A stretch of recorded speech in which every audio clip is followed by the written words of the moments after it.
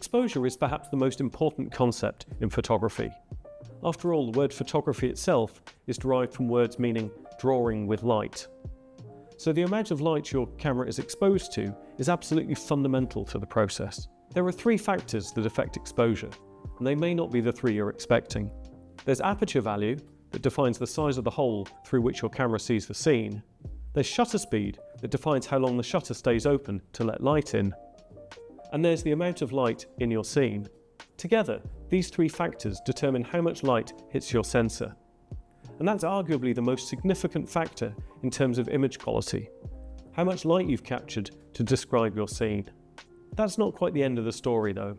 Your camera also has a setting called ISO that dictates how light or dark the final image ends up. So in low light, you can increase the ISO value and make your image look lighter. But bear in mind, increasing the ISO doesn't increase how much light you captured. It just tries to make up for the fact that you couldn't capture more.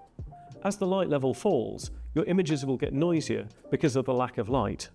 ISO can't really do anything about that, but it's not the cause of the noise. Both shutter speed and aperture value have some very specific impacts on what the final image looks like.